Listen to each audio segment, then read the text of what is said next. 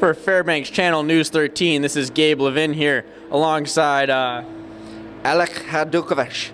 All right, now I'm here interviewing Alec Hajdukovich. Not really sure why here. You know, I'm sure most of you viewers might not know who he is. You might know who he is. You know, he's kind of a, he's in and out here and there. See him around, but here's a little chance to get to know him a little bit better. Alec, how'd you get into basketball?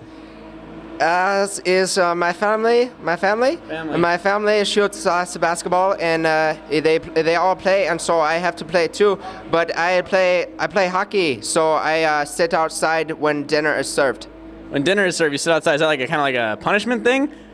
Because they don't like you very much, or how does that work? Yes, I choose hockey over basketball, and so I have to sit outside because they do not like when I play sport.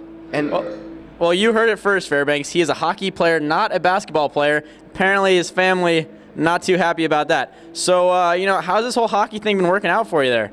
I like very much play, but not very good. But I like it a lot to play. He likes it a lot, folks. He's not very good, though. He does it all for the passion, this kid. Great Fairbanks story. Hard-working, blue-collar, not a lot of talent, but he gets it done anyways. For Gabe Levin, Alec Hajdukovich, anything you want to take us out with, buddy? Have the relaxed party disco.